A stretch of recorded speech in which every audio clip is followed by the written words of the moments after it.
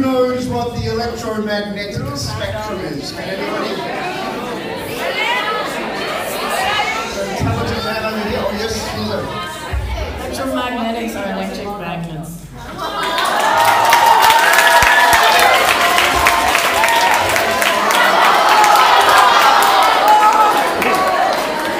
No.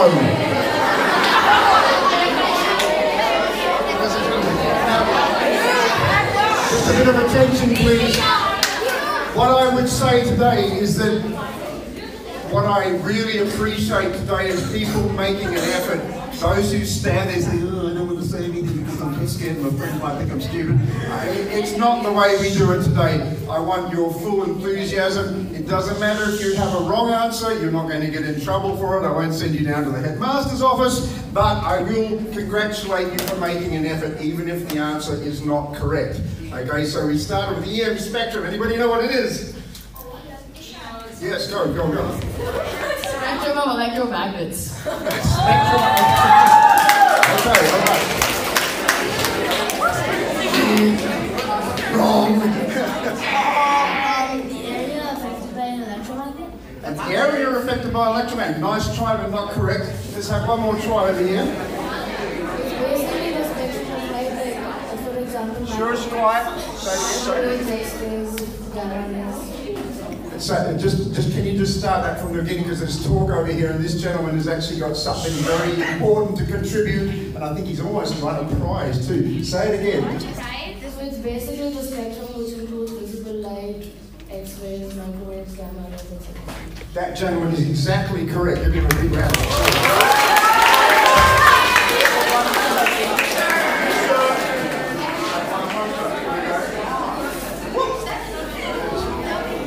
One of our special giveaways today, there's a beautiful poster of the stars and planets and constellations. Congratulations, he is exactly correct. The electromagnetic spectrum is about light.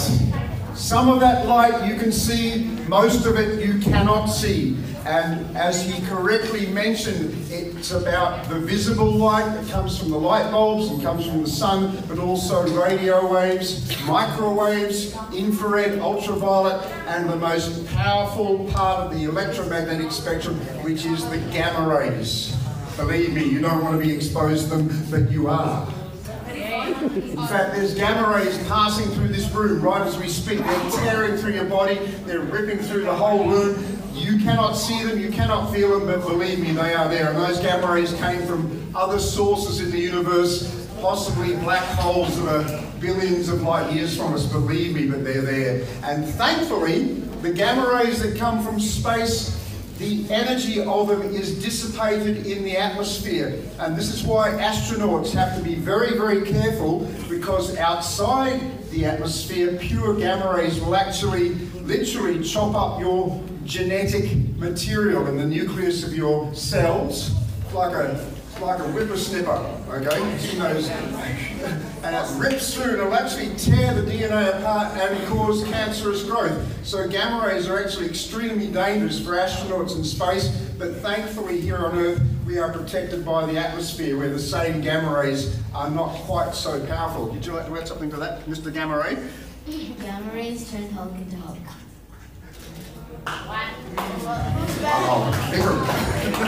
Turn the Hulk and Hulk. Do gamma rays? No, he just has to get angry, doesn't he? Doctor, like, Oh, okay, so Mr. Hulk got the power by exposed to gamma rays. Well, you know what sort of damage they can do. Anyway, we did not come here to talk about gamma rays all day long. I want to just do a very quick, short presentation on some of the latest discoveries that have been possible using very, very amazing telescopes. One of these telescopes is called the Hubble Space Telescope. Now, the first question I can ask is, why would we want to put a telescope in space? What advantage do we get from putting a telescope in space? I saw this guy in the red. He had his hand up first. To find possible planets which have life with them. I can do that from Earth. Why do we put a telescope in space? Because the atmosphere actually distorts the stars a bit, so when much outside atmosphere, you can see them much more clearly. Give that man a huge round of applause. There we go. That's definitely few people.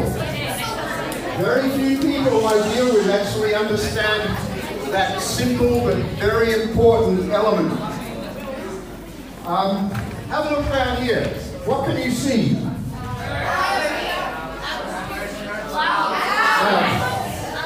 I can't tell you how many times I've been in the field and I've set up my equipment, I've made all the little adjustments, got everything lined up and turned on the laptop, and all of a sudden the clouds come across and I fail in my night of astronomy observations. It's very frustrating. Please believe me when I say that. But can you see any clouds up here? No! You can actually, but they're millions of light years away in some cases. Sometimes thousands of light years away. They are called nebula, and this is what we want to see, and I'll show you some of that now. The Hubble Space Telescope you can see there is about the size of one of your school buses. It's quite big. It has a 2-meter primary mirror. That mirror collects light from the farthest reaches of the universe, and in fact just this morning I was reading news about a latest discovery. We were looking at a series of galaxies, 14 galaxies all coming together at a distance of 12 billion light years. How old is the universe? 45 billion years. Approximately 14 billion years old. So those galaxies actually formed only at the very beginning, the youthful phase of the universe. So seeing those distances, you need telescopes like this. Let's have a look and see what it's been doing. The universe for over 20 years. And as you can see here, it's taken some of the most incredible images of galaxies. And here is, by example, one beautiful galaxy, and you can see billions of stars, dusty lanes, the galactic core where there's probably a black hole, a supermassive black hole. And here's another extraordinary example of a beautiful galaxy called the Sombrero Hat Galaxy for obvious reasons. But once again, you can see an extraordinary dust lanes, this intensive core of high activity. Now we are looking at what will probably happen to the sun at the end of its life. This is a nebula made up of gases. These gases have been ejected by the parent star at the center of this huge cloud of gas. And this is something similar to what will happen to our sun. Conversely, what you're seeing here is the beginning of stars. And up here you can see 4 little baby stars that are nested inside an enormous cloud of hydrogen. This particular cloud of hydrogen is called the Orion Nebula. It's a favorite observing target for astronomers, and you can see it extends in the most extraordinary wings of gas and dust that span out across the cosmos, and inside here small stars are starting to form and begin their lives. Galaxies colliding, moving through space. Here we can see galaxies being torn apart by gravitational forces as they collide with each other in the universe. You can see the distortions in the galactic arms here, which tell us that the galaxies are starting to collide with each other. This is probably what the Milky Way looks like. This is what we call a barred spiral galaxy. You can sort of see this bar going through the middle, and it may well be similar to the size and shape of the Milky Way galaxy. Blue stars, are they hot or cold? Hot. Extremely hot. These stars are at about 20,000 degrees. Our sun emits energies of about 6,000 degrees. The blue stars are the hot stars, not the cold ones as people often think. Once again, you can see just here in the middle, tiny little sun. This probably was a similar star to our sun, and after another 3 billion years, our star, the sun, will probably end up in some sort of nebula looking like this. There's another one coming up called the Ring Nebula, and the star that generated this extraordinary sort of, what do you call it, looks like an eye, doesn't it, in space, is going to be very similar to what happens to the Sun in about 3 billion years. We will no longer be here, Earth will no longer be here, but there will be something very beautiful left behind, as you can see here. Vast columns of dust and gas, molecular clouds of hydrogen and complex organic compounds. These are basically the regions where new stars are being born, new solar systems are being generated. We have the opportunity now to actually watch the process of star formation and see stars actually beginning to form. It's an incredible era of astronomy research. And by example, this one here, see these two jets coming out here? These are called stellar jets, and nestled inside that cloud is a brand new baby star and probably planets forming around it. So we as humans now have the ability to actually watch new solar systems in the process of formation. It truly is a remarkable time we live in. More nebulas, and I think we're coming up now with the next image.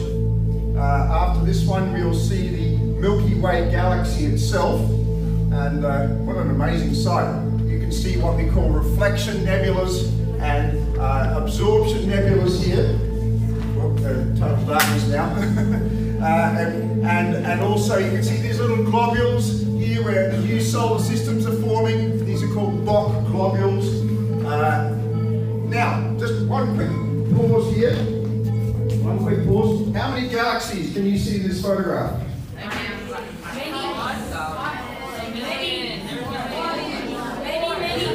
Many. I heard many out there. Okay. This is the big one we can all see, but essentially every single point of light, in this image is a galaxy. And just to finish off this part of the presentation is that our universe is full of galaxies. Each one is made up of hundreds of billions of stars. Each of those stars probably has planets revolving around it. We have now begun to see planets and detect planets revolving around other stars. This is an exciting time of astronomy research that we are experiencing at the moment. And yes, folks, we now have detected planets that could be similar to Earth. And when I say similar in size and also possibly the capacity to have liquid water on the surface. So we are now at the threshold of understanding that there may actually be other habitable planets in our galaxy, but certainly throughout the universe. There's no question about it in my mind. All right, let's finish up there. Can we go to the next part of this presentation? I'm just going to, let's just see what, just one last thing. I think there was one picture of the Milky Way, just one moment.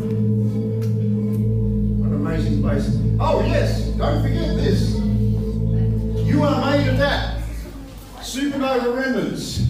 All of you are stars as far as I'm concerned. It's true. I speak the truth. You must remember that you are actually made of this. And after a large star has finished its life, they sometimes explode in massive explosions called supernovas. And in this particular case, you can see the material that the star was made of, rich in iron and nitrogen and oxygen and other materials. It's blasted all that material across space. Some of this material will go into building new worlds and new solar systems, and it's exactly what happened to Earth. Our planet would not be here for the fact that there was a supernova, maybe several, in this vicinity of the universe, in our galaxy. The detritus, the ash of those explosions contains all of the minerals, the basic elements that you're made of, the iron in your blood, the carbon in your hydrocarbons and your fats, the oxygen that you breathe, the oxygen that's encased in parts of your body, was all produced in one of these explosions. So you are actually made of supernova material. You were a star once, and you still are now, I hope, okay? All right. Yes, you're a star, I'm a star.